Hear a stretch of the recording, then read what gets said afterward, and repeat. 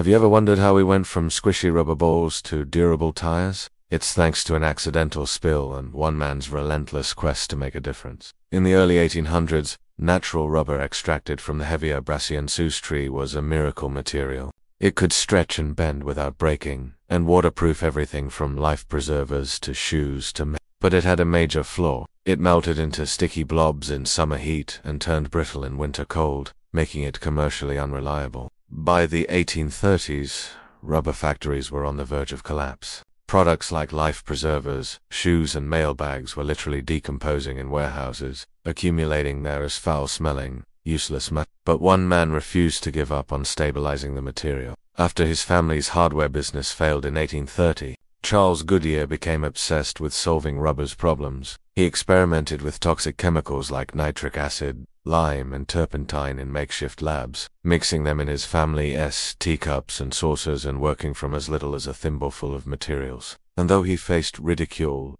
eviction, and even debtor's prison, he persevered. In 1836, Goodyear developed a nitric acid treatment that reduced the stickiness of rubber, but it failed when exposed to heat. Undeterred, he partnered with Nathaniel Hayward, whose process used sulfur to minimize adhesiveness. Goodyear bought out Hayward, but still sought a complete solution. Then in 1839, everything changed. While working at the Eagle India Rubber Company in Woburn, Goodyear accidentally dropped a mixture of rubber and sulfur onto a hot stove. Instead of melting, the rubber charred and hardened into a flexible, heat-resistant material. It was so durable that Goodyear could drive a nail into it without the metal penetrating.